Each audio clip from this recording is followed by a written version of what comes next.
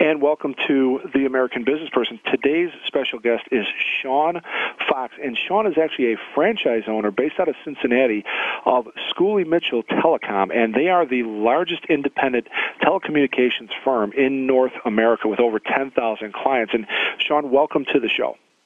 Hey, thanks, Rich, for having me. And I do want to point out that you're actually in the Dominican Republic right now on your annual, franchisee conference for your firm. Is that what I understand? Yeah, we get together once a year for some best practices sharing and to kind of keep pace on what the trends are in the industry. So hopefully, even though we're talking about telecom here, that hopefully telecom won't become an issue in terms of our connectivity together here. Exactly. So I really do appreciate you calling in for the show all the way out on not necessarily your vacation, but it's probably a nice getaway from Cincinnati at this time of the year.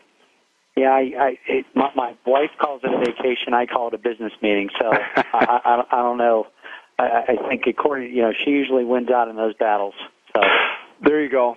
Now, Sean, why don't you tell us a little bit about your background so our audience understands exactly what it is that your firm does? So, what Schooley Mitchell is, it's actually better to start with what we aren't as opposed to what we are.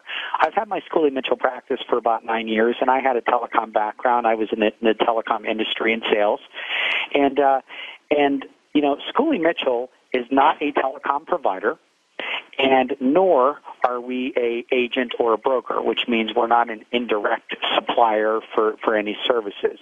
What we are is a completely independent telecom consulting organization. And because we're independent of all the carriers, it allows us to be completely objective on our clients' behalf.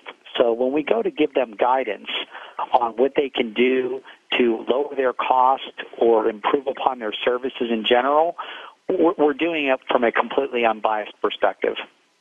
Which is awesome. And I think that's very important, especially for the listeners out there that are business owners, is because, I remember when I started my first business, telecommunications is one of the scariest things to get involved with as far as a contract. I remember my old, do I buy this plan? Do I buy that plan? Do I use this system? Do I use that one?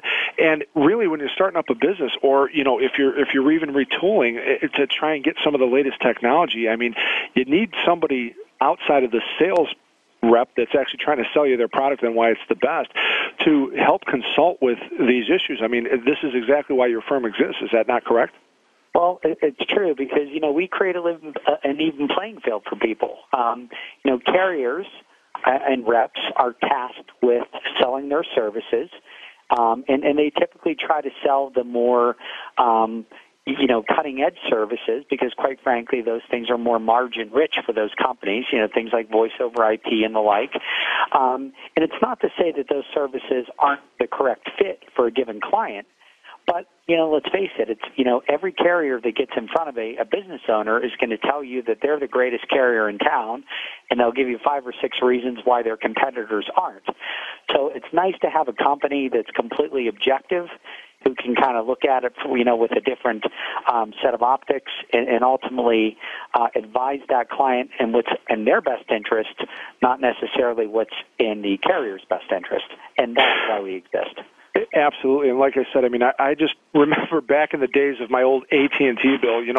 You can't even read this thing. It's 26 pages. It's got all these fees in there. You don't know what you're paying for, and by the time you actually call the carrier to find out why am I being charged for this, that, and the other thing, you spend 2-3 hours on the phone. And I'm not exaggerating. For those out there that have been through this, they kind of know. And not just picking on a certain carrier, but your cell phone bill, everything. It just seems so complex. You really need, like you said, that second set of eyes to kind of help you out, because this is not what the business owner typically does on a day-to-day, and yet this could be a very, very expensive, way to learn.